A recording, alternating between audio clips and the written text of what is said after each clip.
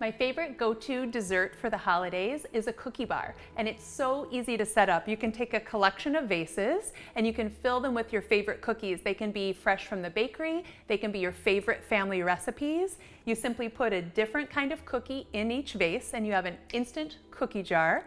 You can add in accents of candles and flowers. Not only does it look beautiful, it tastes incredible, and you can set it and forget it, which is one of my favorite tricks. This is so easy to put out in advance so that you can have a stress-free holiday.